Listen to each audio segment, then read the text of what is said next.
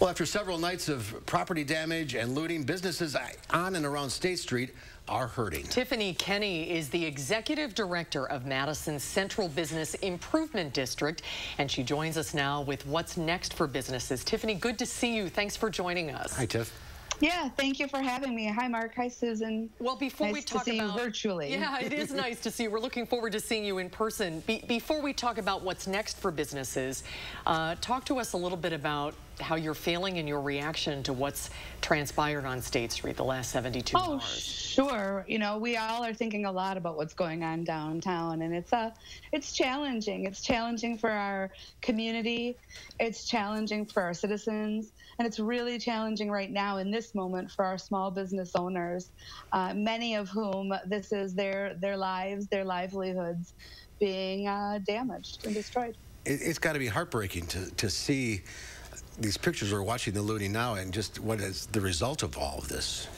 It is, and especially, you know, we have businesses that have been down there for what's great about downtown actually is the variety of time they've been down there. We have some businesses who've just been there for 2 years, somebody who maybe just opened even this year, and then we have some great longtime businesses, people who you saw early on being damaged and looted, like Goodman's Jewelers or Fontana. Mm-hmm. And so, you know, and then I also want to comment out about a place like August or the Triangle Market. August is a cool shoe shop. The guy's been in business for 2 years. We're really proud he's been on State Street. And the Triangle Market recently transferred ownership to a young couple who saved up for their dream, for their future, and they bought the Triangle Market. And it was recently, you know, it caught on fire during all of this. So, we're seeing, you know, we're trying to put it back together. We're seeing video right now of people turning the boarded up businesses into art, which has been very inspiring to see the downtown business district come together that way. Well, absolutely, and that actually is a partnership with the City of Madison and the artists in this community. They reached out and they wanted to put something together, the artists did. And so, you know, Susan, Mark, you and I have got a chance to know each other for a long time, and you probably know, I think one of the best parts about Madison is our artistic and creative community. Mm-hmm. We've been privileged to put together projects like the Madison Night Market or anything else, like we're hosting, you know, the Art Fair on the Square is in downtown Madison, the best of the artists. So in this way, we had artists from all communities reach out, and they wanted to participate.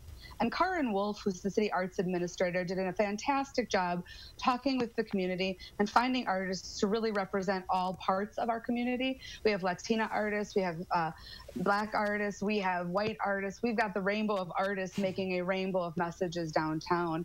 And so while, you know, it's a really, really hard time, we're trying to bring a little bit of joy while we figure out what we do next. And what do you do next? What's the future of State Street look like? Yeah, well, thank you for that. You know, I hope it's not as bleak as I hear, because what's really challenging for these businesses is they're responding in the moment about their material items, and they also are responding about the changes in this world and how sad they are about what has happened to George Floyd. And I think, you know, what they wanted to do is tell people that story, and they have to sit back right now and wait to see what happens next. They want people to know that they're just as sad and just as outraged at the loss of life.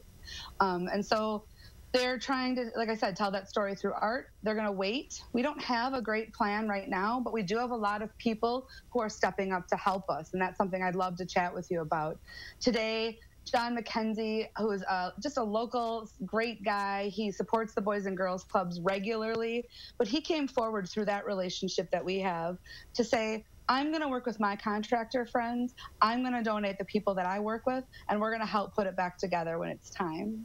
So not only do we have that happening, but I'm sure your viewers, or you've already talked about the great efforts that Michael Johnson, Scott Resnick, the Boys and Girls Club, and you know, 365 have put together. They are raising funds for our downtown, and they sprung to action both in helping with people immediately after the very first day, but they've also put this call out for some funding to help us. And while we know the damage is actually going to be in the millions for the downtown, we appreciate the money that has been raised so far, and we hope that it will help some of our smallest businesses know that the community is there for them. Mm-hmm. People helping people. We'll get through this together. Tiffany, thanks for being with us today. Best of luck to you. Tiff, great to see you. Thank you. I appreciate you telling the stories.